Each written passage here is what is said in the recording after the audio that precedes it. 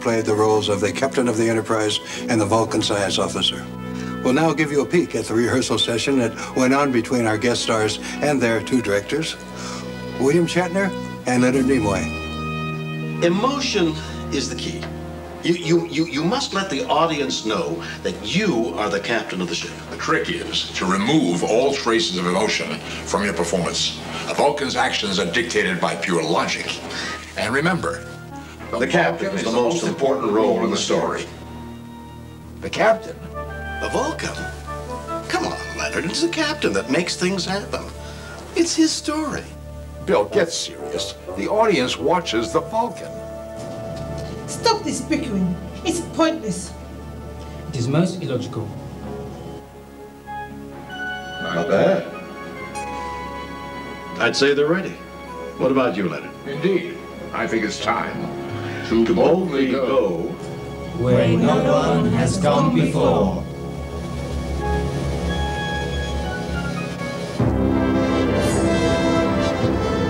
Medical log, stardate 8707.2. Dr. McCoy reporting.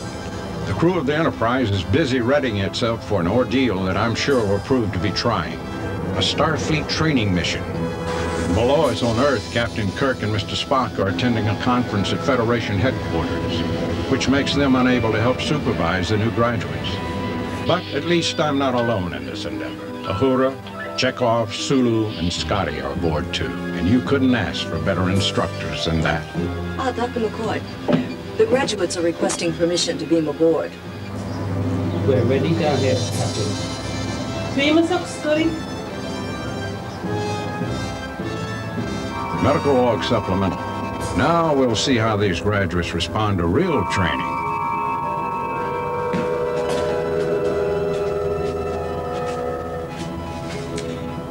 Welcome aboard the Enterprise.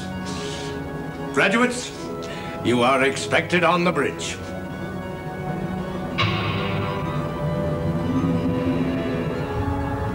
Now that our new captain and his fellow graduates are on the bridge, I can feel my nervous stomach acting up. I have to keep reminding myself that this is only a training mission. What does this button do? Please don't touch that. Let's test the ship's phasers. Not now. That would be very dangerous.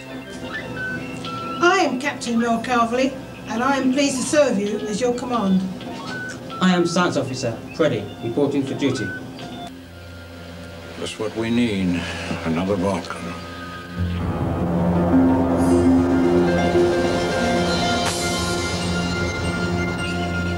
Mr. Zulu, ahead. Warp factor 1. Aye, Captain.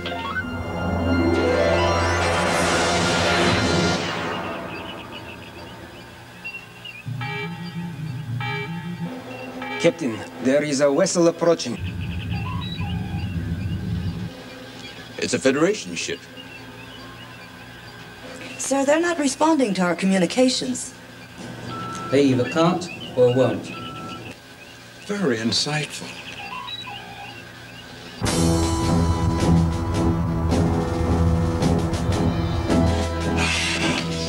The Enterprise. Kirk is on that ship. I can feel it. Enterprise targeted, sir. Prepare to fire.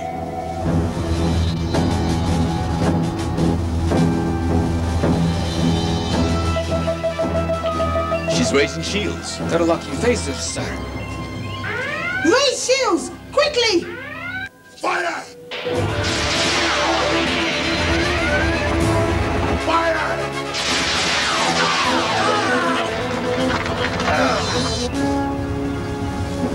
Scotty! Damage report! They knew right where to hit us, Captain. We're dead in the water. Greetings, Enterprise. I am Crow. I want you, Captain Kirk. Wait, you're not Kirk? No, but I am the captain. You? Captain? Do not try my patience. Where's Kirk?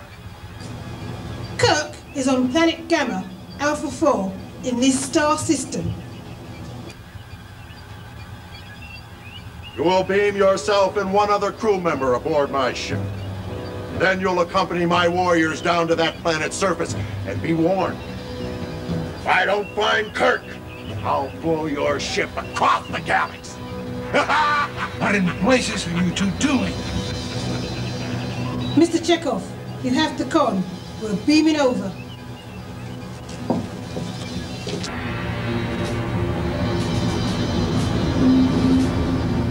Scanning Enterprise now. What is the captain doing? I thought Kirk was at Federation headquarters. Quiet, we don't know who's listening.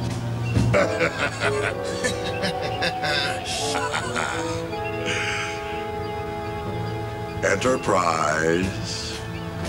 So, Kirk is in fact at Federation headquarters. Good! First, I'm going to kill this would-be captain with my bare hand. And then, I'm going to destroy Kirk and Federation headquarters. Not while I'm holding this photon detonator. What? 1 minute and counting. 59, 58. Paul, give me your coordinates, and I'll beam you to the Enterprise. No.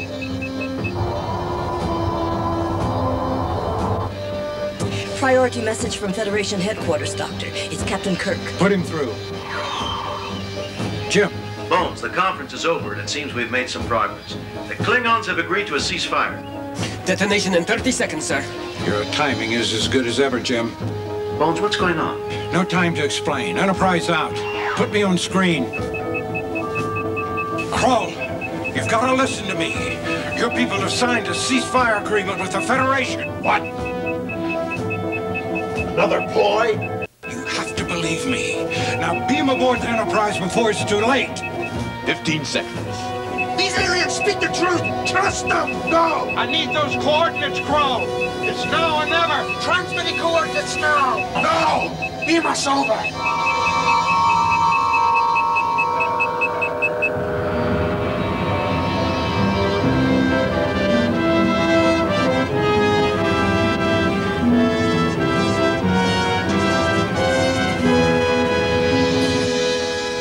The ship. It didn't blow. But what about the photon detonator?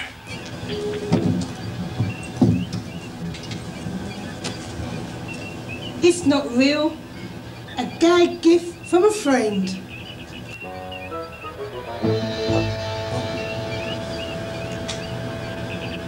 Not regulation, Captain, but effective.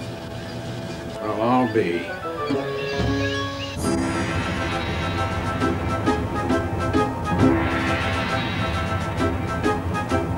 Medical log supplemental. The Starfleet graduates have certainly proven themselves. Far better than I could have possibly imagined. The Federation has reached an agreement with the Klingons, which hopefully, in time, will mature into a peace treaty. Kroll will be turned over to a Klingon military court for sentencing. So, all in all, I'd say this mission was a complete success.